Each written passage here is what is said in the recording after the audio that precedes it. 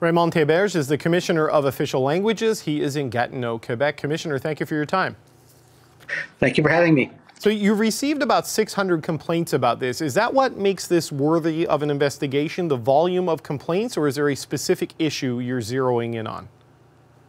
I think it's important to note that we do thousands of investigations over the last number of years, and it's not based on the number of complaints that we receive. But what's important here with respect to the complaints in general is that they focus on one thing, that is, we're focusing on the role that the Privy Council office played in the selection of the individual, and to ensure that it met its language obligations under the Official Languages Act. This is not an investigation dealing with Mary Simon. We all know what a great candidate she is, what a great Canadian she is, but this is about whether or not the Privy Council office complied with its language obligations as per the Official Languages Act. And there are a number of those things that are part of the Act that have to be looked at. And I think that... So what specifically would you be looking at there, sir? Like, what is it the Privy Council office should have done for them to comply with these requirements? For example, there are certain parts of the Act that talk about positive measures. They talk about the equal status of French and English, those kinds of things. What we will be doing in the context of the investigation, and by the way, the fact that the complaints have been admissible does not mean that they are founded. We have to do the investigation. So what we will be doing is we'll be sending a set of questions to the Privy Council office to get some more information. And based on that, we will move forward. But there is no conclusion in terms of where we're at, in terms of recommendations, whatever the case may be. We're still working right at the beginning, trying to get information from Privy Council office. But I wonder, sir, where does the Privy Council office fit into this? I know they sort of administer the vetting process and maybe the shortlist process, but ultimately it's the Prime Minister who makes the pick and then advises the Queen, and the Queen makes the final call. So even if the Privy Council office did everything right, it comes down to what the Queen and the Prime Minister do, does it not?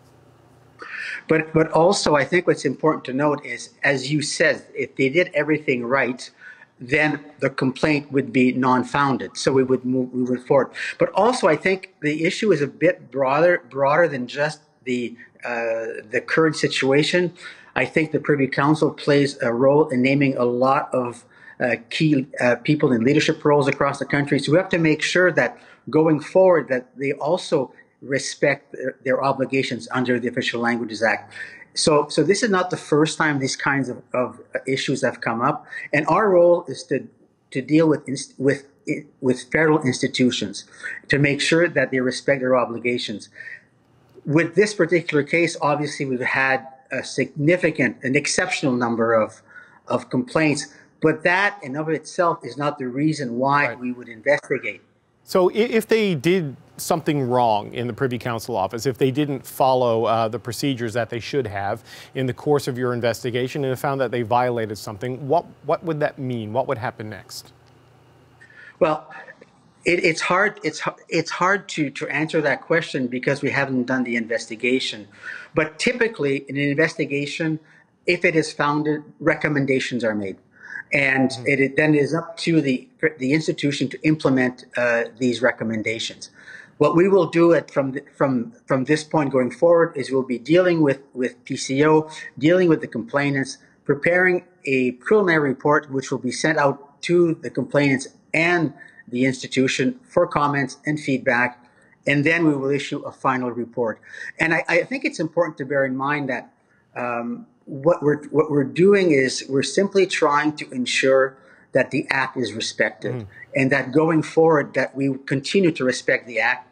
It's over 50 years old, and still to this day, we have challenges with many institutions in terms of respecting their obligations under the Official Languages Act. You know, it's a convention in Canada that the Governor General be bilingual. It's not a requirement of the job. We've had non-bilingual Governors General in the past. Raymond Théberge, I think, would be the most recent.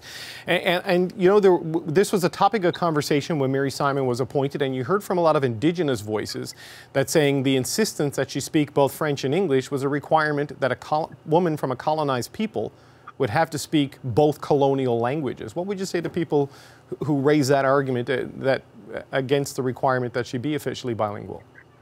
Well, that is an argument that is really not part of the Official Languages Act. But what I would say is that Mary Simon is an exceptional Canadian. Everyone knows that. We understand her story. She will be a great defender of Indigenous languages, of minority rights, of minority languages.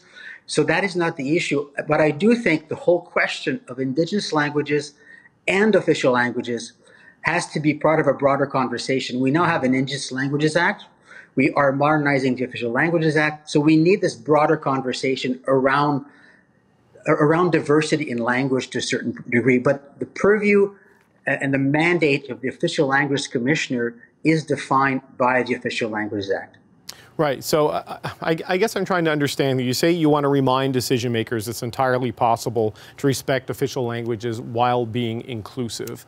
And you say you want to remind them of their responsibilities here. So I guess what is it you hope to find that the PCO would have done in this process to satisfy your concerns that they are respecting the Act? What are the main things they would have needed to do?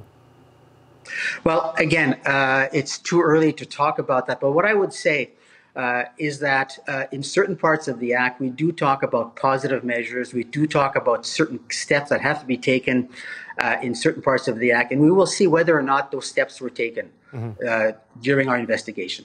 And positive steps on that Intergovernmental Affairs Minister, Dominic LeBlanc, he noted earlier that Ms. Simon, while deprived of the ability to learn French at a federal day school while growing up in Quebec, she has committed to learning French. Mélanie Joly who has said that she expects the Governor General to be fluent to the standard of the office maybe by this fall. And they're assuring us that the institution of Rideau Hall will continue to function and be bilingual. Does that give you comfort as the Official Languages Commissioner, those assurances from some of the top people in government? What I would say is that I welcome those initiatives. I welcome Mary Simon's openness to learn French. I also hope that in the future that we will be able to, as I said earlier, try to be inclusive, talk about duality. And I think we can do that in Canada. We have the kind of population where we have leaders who can do that. But I would like to end on this note. I think that we are at a very historic time in our history. And I think that Mary Simon is a great Canadian. The work that I'm doing is not to, as people would say, to tarnish her reputation, is to work with Privy Council Office to ensure that going forward we respect the Official Languages Act. Oh, no, I get that, sir. You are double checking the process. You are not questioning Ms. Simon's integrity in any way. No, I hope that came through loud and clear in the interview, despite some of the questions I may have asked you. Raymond Théberge, thank you so much, and we'll have you back on once you're done your work. Thank you very much, sir. Love to come back. Thank you very much. Thank you. Bye. Hi, I'm Vashi Capellos, host of Power in Politics. See more of our show by subscribing to the CBC News channel or click the link for another video.